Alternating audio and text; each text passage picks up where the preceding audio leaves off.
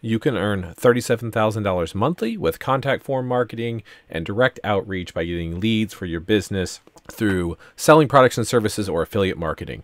We're going to talk about how to deal with duplicates in GSA and in Scrapebox in this particular video. So let me show you what I'm talking about first of all, and then we'll jump into this. This is, let me refresh this. This is our Stripe account, one of the credit card processing accounts. And this is $37,000 in payments in the past 4 weeks. So we could go for like the past 12 months and see, you know, $678,000, etc. Right? So anyways, last 4 weeks, $37,000, not trying to impress you, just trying to impress upon you that there are opportunities to make money utilizing different ways, selling products and services, doing affiliates, whatever it is that you're selling or your business, you can use this. Even it works for local, like roofers, etc. Right? So we'll talk about that. So that is me showing you here. Let's talk about the checklist and yes, for just a moment. If you want, this video is part of a series of videos I'm doing that is basically a free masterclass. I put up a masterclass, decided not to sell it, refunded everybody, and just decided to give it away for free and focus on other things. So that's what this video is part of, the class that you're getting for free. If you head on over to contactchecklist.com, you can grab the whole thing. Obviously, it's a work in progress. I've got a very heavy-duty newbie guide, an intermediate guide. I'm about to do an advanced guide. We've got some stuff on VPS and captcha solving. This video is on dealing with duplicates. There is links and resources for all kinds of different tools and resources and done-for-you stuff, etc. Even high-speed lists. There's an actual checklist of the steps you need to do. So still building this out, but head over to contactchecklist.com and you can grab that for free while it is still for free. And then let's talk about duplicates in GSA. So GSA, meaning specifically GSA Website Contact. That is this program here. You may or may not be familiar with it, but there's a couple of different angles that we need to look at. So first of all, let's say that I have a project here and it's just test 2 project. Let's open it up here and clear this out here in the scraping tab. So this video is not about actual scraping. That's a different video. This video is about how to deal with duplicates and sort of think through that process.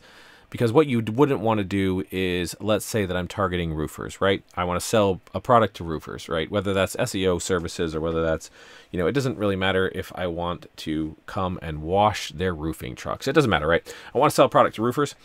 And I don't want to harass roofers, right? It's direct outreach. We want to go to, for example, I'm in Detroit, so let's say we want to go to all the roofers in Detroit, okay? I don't know how many there are. Let's pretend that there is 1,000 roofers in Detroit. Probably not that many. Let's go with 500. That seems more realistic. So there's 500 roofers in Detroit. What I don't want to do is take roofer, Bob's Roofing Service, for example, and send Bob 38 messages in one day. That would be bad. I also don't want to send Bob the same message over and over again because I have a campaign running and I accidentally send Bob the same message 32 times in 1 week, right? You can market to Bob over and over again, and you should, because of the rule of 7. If you're not familiar with that, you can Google it, the rule of 7 in marketing. At any rate, you should market to Bob over and over again because Bob isn't most likely to buy from you on the first time. He's probably going to take 7 times, hence the rule of 7. Before 7 messages from you before he's going to buy from you. And so you don't want to send him the same message over and over again, though. You want to change up the messaging because different people respond to different messages different ways. And if you get an email campaign from a company trying to sell you something, they're going to give you different messages because they're trying to seem real and give you different information. They don't just send you the same email 32 times in a row. We don't want to do that. So let's say that I want to add roofers Detroit, right? This is the keyword. And then let's say I also want to scrape for, in general, all of the businesses in Detroit. Now, this may sound weird, but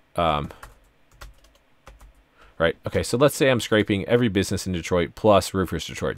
And again, this isn't a scraping video. It doesn't quite work like that. I'm trying to show you an example. You're going to wind up with duplicates, right? Because if I scraped every business in Detroit, it's also going to scrape roofers. If I also then specifically scraped roofers in Detroit, it's going to wind up with duplicates, right? And so I don't want every time a URL shows up in the list, it has the potential of getting a message sent to it. So to avoid that, the way GSA handles it is, by default, when you load URLs in here, whether you right click and import them from file or clipboard, that sort of thing, if you've like got one of the high-speed lists, The link for that's in the description too if you want a high-speed list. Or you've scraped up a list of businesses in Detroit or your roofers or whatever, GSA automatically removes duplicates inside this project. And that holds true even if you start scraping now and you get a list of businesses down here, and then we can have a big list up here. Even if 2 weeks from now I continue to scrape and I scrape that list again, it's still not going to submit to it again because it automatically removes duplicates inside of each project. Now, if I have test and test 2 and they had the same message, GSA, that particular duplicate removal doesn't apply. So it's inside the project. So I have all these URLs. It's not going to post to them more than once, right? So if I wanted to make sure that across each project, like let's say I have a project all about all the businesses in Detroit and the second project is just the roofers in Detroit, but I don't want to send the same message because the roofers are going to be the roofers and the same roofers are also going to show up in all the businesses, right? But I only want to message them once. I go to options and I go to stop, or rather, sorry, it's on the global filter tab. I go to disallow different projects to send to the same website. If I tick this, it not only removes duplicates from each individual project, it also removes duplicates across all projects. So if I have 20 projects in here, now no project can contain the same URL twice total. So if I loaded in 5 million websites across 20 projects, they're all going to be unique. It's going to remove everything duplicate. So if the URL's in project 1 and it wants to go in project 3 as well, like I scrape it, it's just going to remove it. So if you turn this option off, duplicate removal is inside individual projects. If you turn this option on, duplicate removal is across all projects. Let's say that you have, just because we're talking about this, a special case where you have like Remax Realtors, bad example, but it'll work. On Remax's website, which I don't even know that GSA works with it, but you have, let's say you have 50 realtors in Detroit. All the contact forms are on remax.com. It's like remax.com/Bob, remax.com/Carol, right? So if you loaded all those URLs in, it's going to think that they're all from the same domain, and it's going to remove the duplicate. So it's only going to keep one URL from remax.com because duplicates work on a domain level, generally speaking. So the way to turn that off under the filter tab is go to accept duplicate domains. Right here, you turn this on, and then it will accept duplicate domains. So if this is checked, it's not going to remove duplicate domains for the project, right?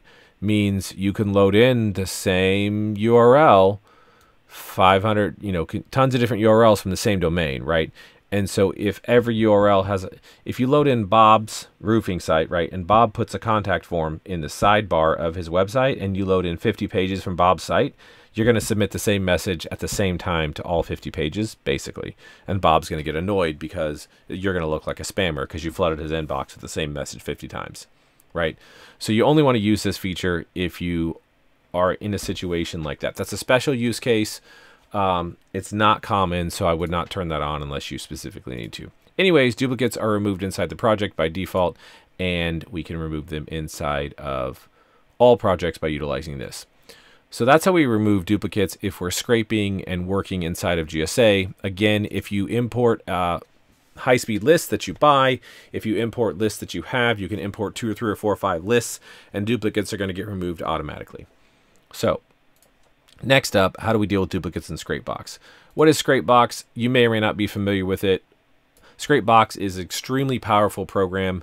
In fact, I have a video showing Scrapebox scraping over 1 million URLs per minute, which is 60 million URLs an hour, more than that, but from Google. Now you need a lot of proxies, and that's not practical, but the point is it's exponentially fine-tuned to be massive high speed. So Scrapebox's users call it the Swiss Army knife of SEO, and it quite literally has more than 10,000 different use cases.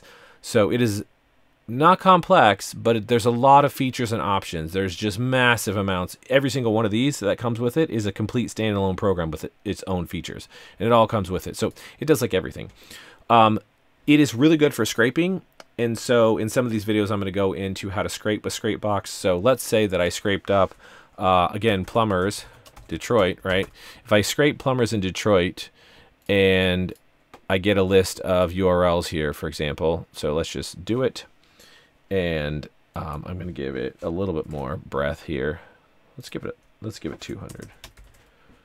You really only get about 200 results from search engines these days anyways. Oh, my bad. Plumbers, Detroit, Michigan. Okay. Give that a second and let it grab some results here. All right, it didn't quite come up with 200. It's fine.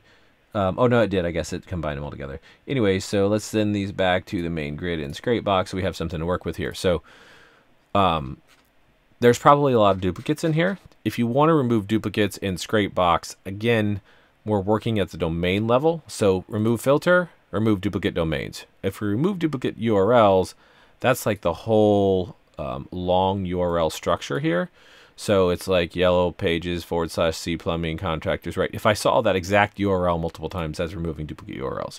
But when we're working with contact forms, we really only want to send it, again, unless it's a special case like Remax, we want to send it to one domain. So now we have 95. We see we went from 200 down to 95 domains. So that's one URL from each domain.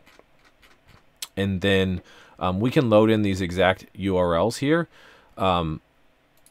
And all we have to do is we can right click and copy all to clipboard, and we can go to GSA and just import them. So if I go here, import URLs from clipboard, voila, now I have my URLs all imported in here, right? So we can just do that. You can also export them as a text file, or if it's massive, you can export and split them because GSA is sometimes the projects generally don't want to load in more than 500,000 to 1 million URLs. Otherwise, they could crash. And eventually get slower over time if you overload it too much. So you can, if you have a ton of a list, you can export and split. So there'll be more list management videos later on Scrapebox. I really just wanted to talk about, because it's super powerful for list management and a bunch of other stuff. But you can export and split, and then you can also remove duplicates domains here, and that way you're good to go. Another thing you could do is if you had a bunch of lists, if you wanted to, let me see if I can find some lists here.